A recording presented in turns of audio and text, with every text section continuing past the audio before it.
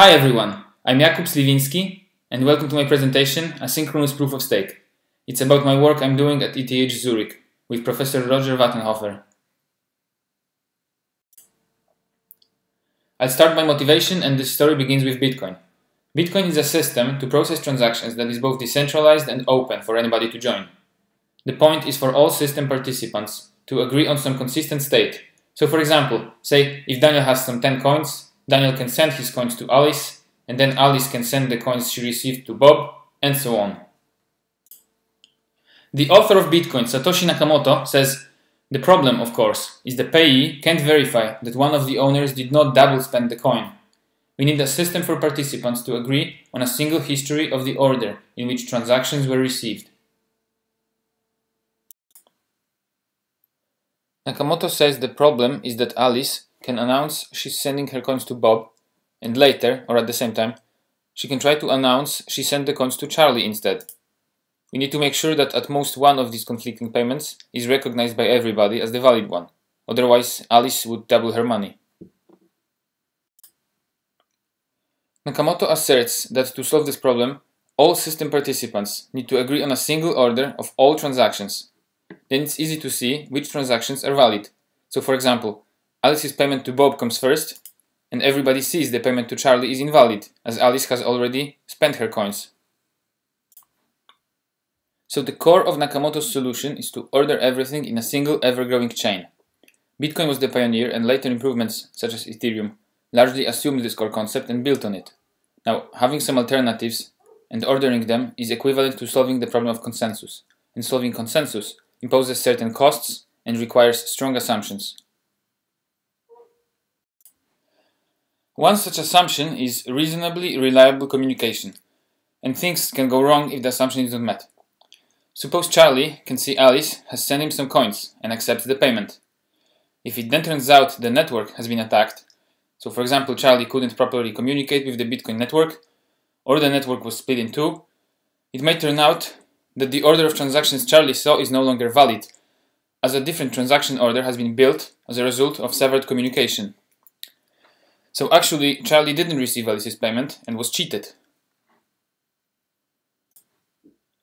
With respect to the cost of performing consensus, Bitcoin's throughput is seriously limited.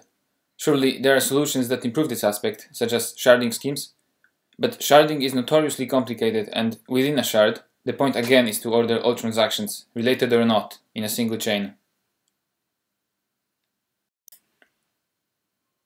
However, as it turns out, if we just want to avoid double spending in a transaction system, we don't have to solve consensus. So this is what I'll be talking about. Can we make a system that doesn't solve consensus? What benefits can we get?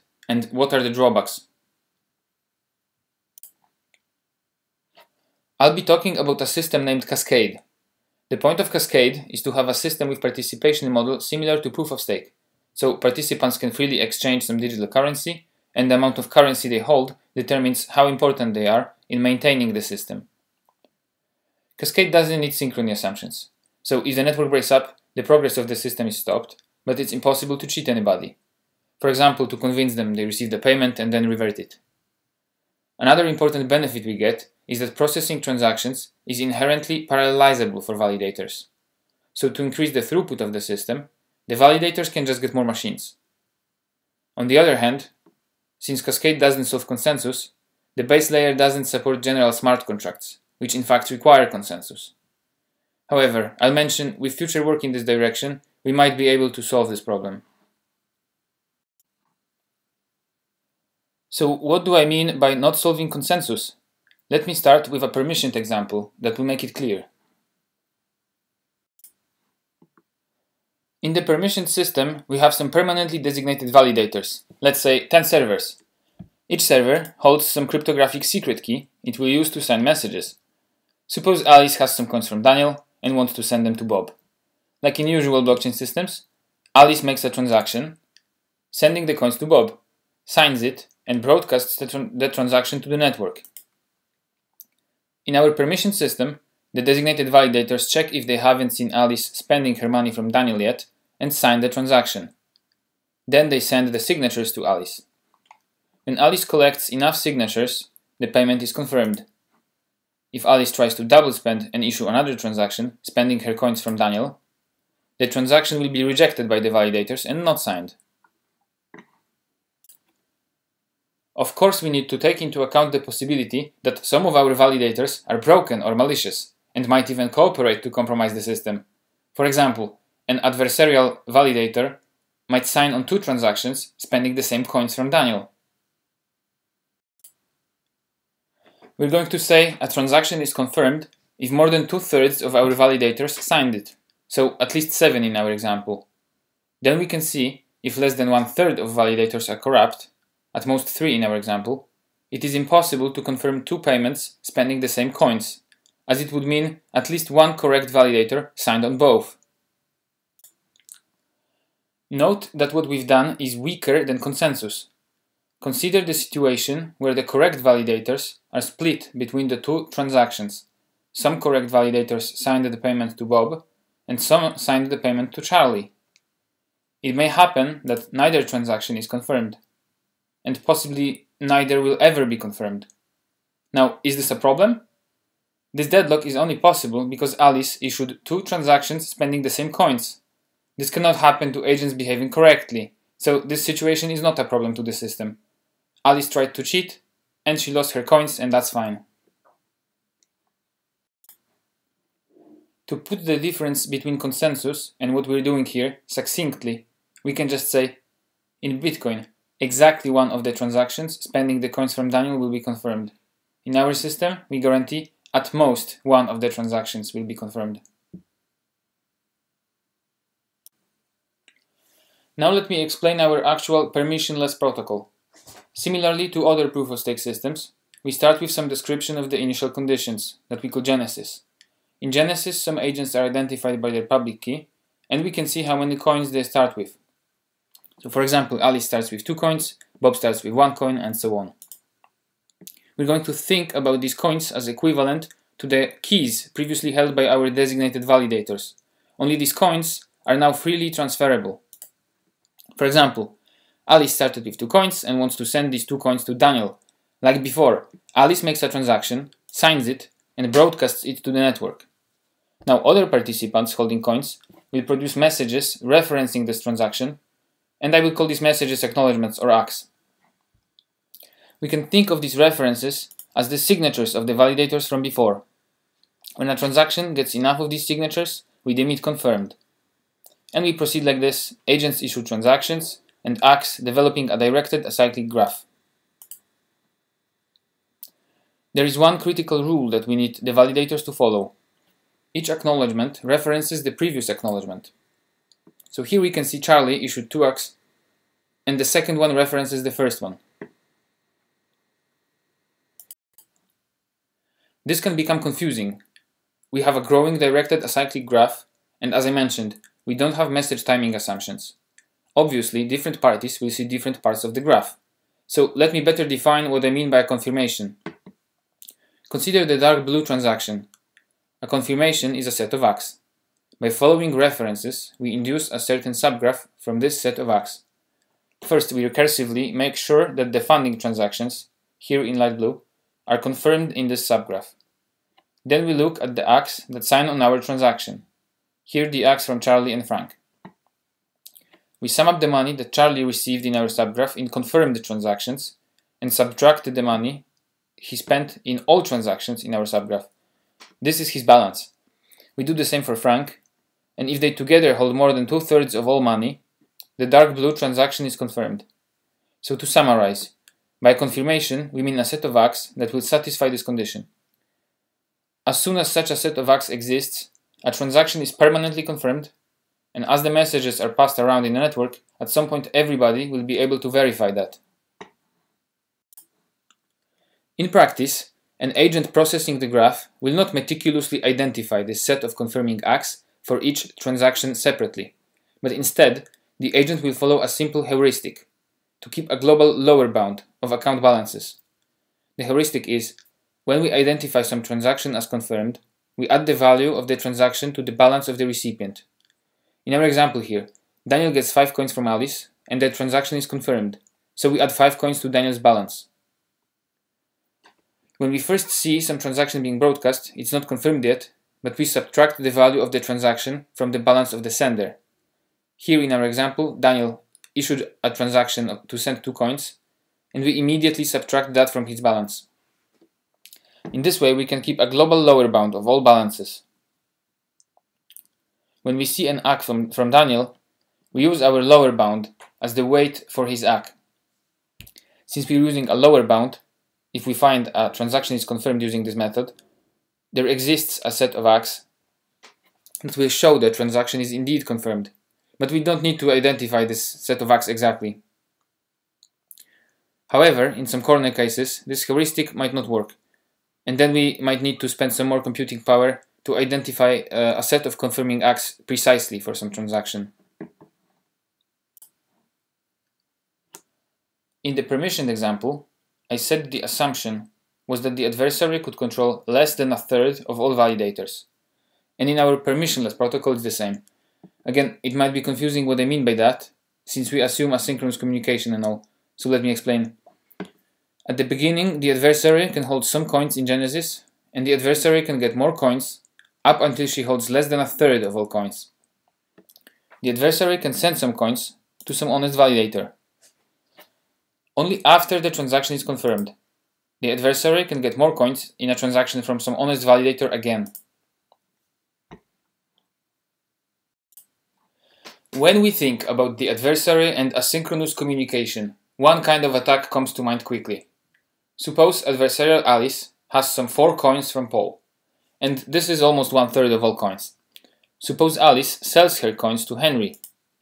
After the transaction is confirmed, Alice can get the coins again from Stephen, and the transaction is confirmed. But as we said, communication is asynchronous. Can Alice find somebody who doesn't see she sold her coins to Henry before getting more coins from Stephen? Within this view, it looks like Alice has 8 coins. Maybe she can cheat somebody within this view, or confirm conflicting transactions. Now the rule I mentioned earlier comes into play. I said honest validators reference previous acknowledgements. In the scenario I just mentioned, sending the coins to Henry had to be confirmed before the transaction from Stephen was broadcast. In the meantime, more than 2/3 of all validators were honest, and when the transaction from Stephen was confirmed, it necessarily had to involve some honest validator that also signed on the transfer to Henry. The point is, if somebody sees the transaction from Stephen as confirmed, there necessarily is a path of references that makes the transaction from Alice to Henry visible in the subgraph. Thanks to this rule that honest validators reference previous acts, there is no view in which Alice can hold 8 coins. Either she spent the first 4 coins, or the transaction from Stephen is not confirmed yet. Until now, in the way I presented the protocol, all coin holders were also the validators. This is not so good because some agents might just want to hold coins and not participate in the maintenance of the system. Instead, we can introduce another field in the transaction, where the sender writes the public key of the validator to which the value of the transaction is delegated. So, for example, Bob pays Charlie, but it will be Daniel who will sign other transactions with increased weight after this transaction is confirmed. Of course, any transaction sending this money again needs to be signed by Charlie and not Daniel. We have a rough idea of what the protocol is like. Let me quickly mention some of the benefits that we get for processing transactions this way. I mentioned asynchrony many times by now, and it means no participant of the protocol can be cheated, even if the network is completely controlled by the adversary. Another benefit is finality, which means there's no chance to revert a payment. Bitcoin doesn't enjoy this property, where the probability that the adversary can revert a payment decreases exponentially with time, so time plays a role in confirming transactions. Cascade is also deterministic, so it doesn't need to source randomness from proof of work, like Bitcoin does, or from complicated distributed algorithms, like some other proof-of-stake protocols do. Another aspect of the protocol is parallelizability. Usually, blockchain protocols totally order all transactions and process them in sequence, so network participants cannot take advantage of many CPU cores or many machines to do things faster.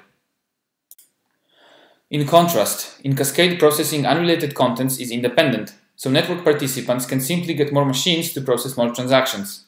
To properly parallelize, we need to make some adjustments. For example, the different machines of one validator would broadcast parts of the same acknowledgement. Usually blockchain protocols record past transactions in an ever-growing record of history. Inevitably, some transactions will become redundant.